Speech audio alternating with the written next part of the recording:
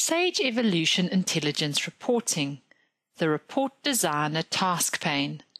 The task pane presents an alternative to the layout generator for users who want to automatically generate layouts from the task pane, and also offers users the capability to take full control of all the design aspects of their reporting layouts.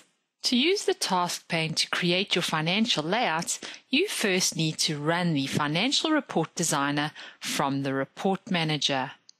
Once the report is executed into Microsoft Excel, you can then use the task pane to automatically generate layouts or use the lists, formulas, and trees to design your layouts from scratch.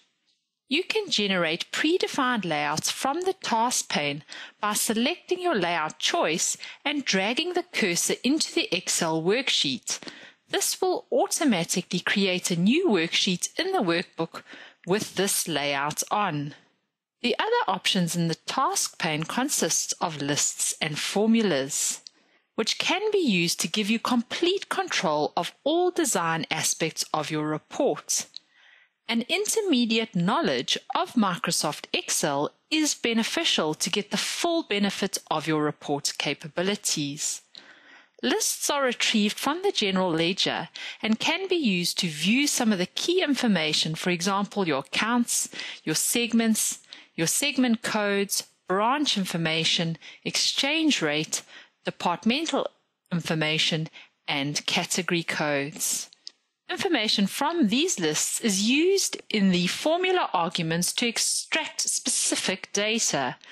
To understand the list structure, the general ledger hierarchy must be understood.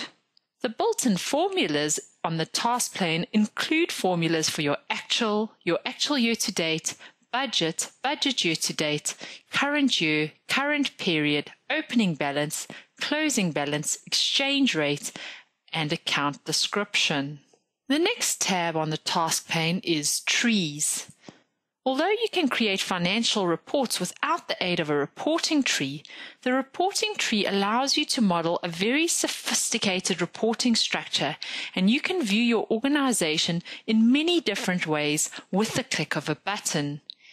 Each reporting tree can be designed to contain a group of reporting units. Sage Intelligence Reporting allows you to easily add or change reporting units without requiring a change to your financial data. Sage Intelligence Reporting has introduced a new feature onto the task pane, which allows you to view the accounts that are missing from your entire report or from the current layout, compared to the accounts that exist in the general ledger, which has been retrieved by the in-memory database.